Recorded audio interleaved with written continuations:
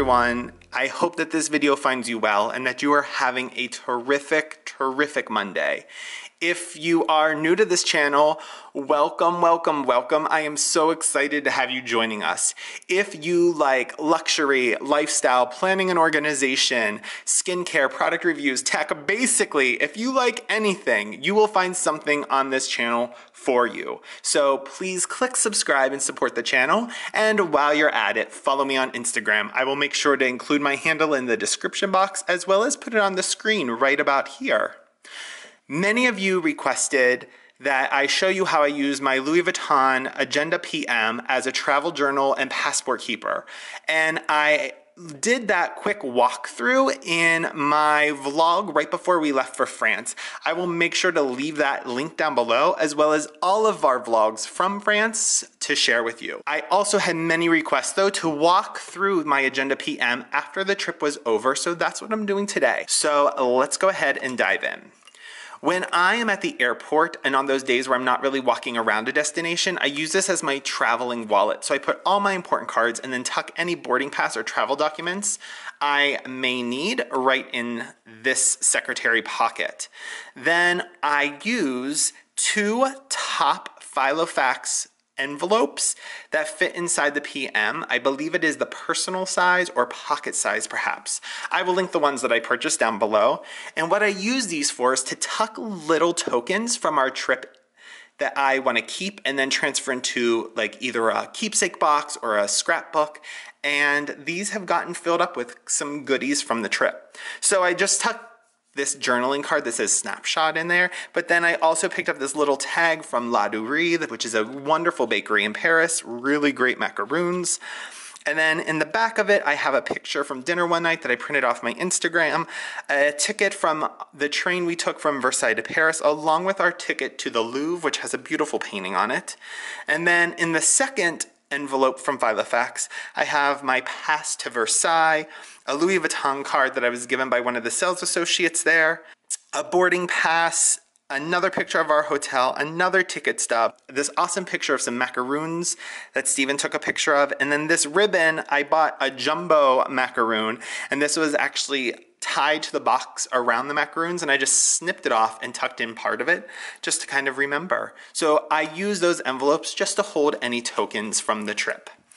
Now, when we get into each day's setup, I told you that I use my Instax Fujifilm camera, and I always take 2 pictures every day. And that is what I used to do before Instagram.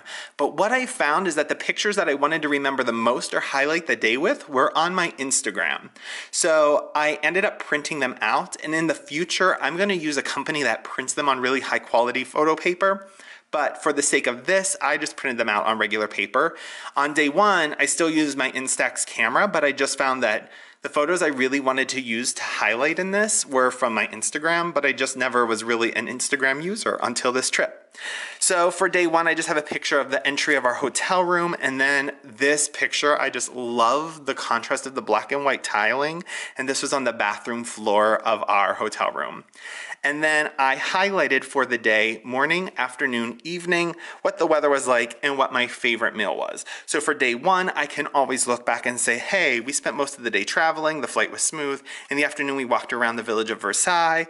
In the evening, we had a beautiful dinner at Versailles, and that it was overcast and chilly, but the rain held off, and that we ate my favorite meal at the La Veranda.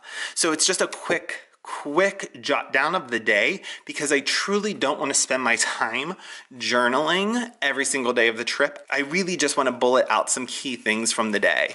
Then I always include a best moments page. So for this one, it is about a conversation that Steven and I had, just a really great conversation about our life as a couple and making more experiences and taking our time and slowing down. And it was a really great conversation that I sometimes feel that in the bustle and hustle of every day that we don't always get to have. On day 2, we visited the Louvre. So I took some pictures off my Instagram. I was really struck by the blues from this Egyptian sculpture that was on exhibit, and then a picture that Steven took that is absolutely beautiful of the Venus de Mayo, and then of my favorite meal. And I also just add a little writing around using either white pens or gold gel pens. And then once again, I followed the same thing. I talk about like what Steven and I did in the morning, the afternoon, evening, what the weather was like, and what my favorite meal was, which was this one. And as we go through the days, I continue to highlight what my best moment was. This one was really short and simple. It was seeing the Mona Lisa. It was quite smaller than I expected, but still packed a large impact. Then I have some pictures of us visiting Versailles for day 3, and I just wrote enormity and regal. That's what really resonated with me. Just the sheer size of everything was so overwhelming. And then I have this picture of a little shopping trip, and that little Louis Vuitton gift right there is for one of you, and I cannot wait, and it was absolutely a highlight of my day to have such awesome subscribers and such awesome people in my life that I could buy this for and give it to one of you, and I cannot wait to do so.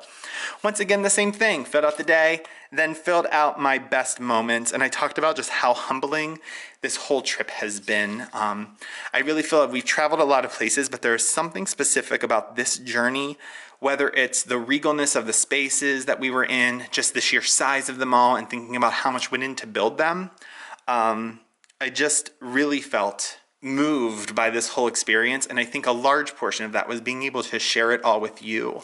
So often I share these trips with Steven, but I felt like I had a whole other family with me on this trip, and it's just looking through that lens and sharing those moments with you, it made it really special, and I think probably the most special trip I've been on. Day 4, this is one of my favorite photos of me eating my favorite pistachio macaroon, visiting a cathedral in a small village called Chartres, and then truly the best cup of coffee I have ever had. And then on day 4, I talked about that we really quickly jumped in the car. We got to Chartres. The cathedral we visited was over 1,000-year-old. There's no words to explain how quiet and peaceful I felt. It was very windy that day, so I made sure to document that. And then my best moment for that day, if you watch my travel vlogs, like I said, I'll link them down below. But in the quiet of that cathedral, I lit a candle for my grandma, and there was such a feeling of peace. And I've decided everywhere I travel that we will find a cathedral, and I will light a candle in honor of her, so that we kind of leave her light everywhere, because she was definitely a person that was full of light and love, and that's going to be her and I's tradition moving forward. Then day 5, I have the last view out of our window of our hotel that overlooked the pastures and sheep farms of Versailles. And lastly, a picture of us arriving back in the United States along with all the goodies that I bought. And I just filmed and uploaded a France haul yesterday, so you can check that out as well on my channel. And then lastly, day 5, I talk about how we traveled into Toronto. The flight was great. The weather, it finally was sunny. My best meal that day was a breakfast we ate at a small cafe in Versailles. It was the best scrambled eggs I've ever eaten. And then the best moment was getting home and seeing Bubba's. And that is it. That's what this journal looks like now that the trip is over.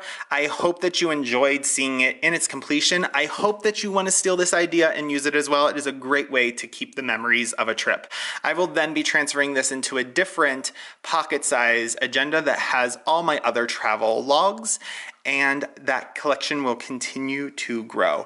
Like I said, if you like this video, please click subscribe, and I will leave this video like I leave all of my videos. Take care of yourself, take care of others, and be kind. Until next time, bye-bye.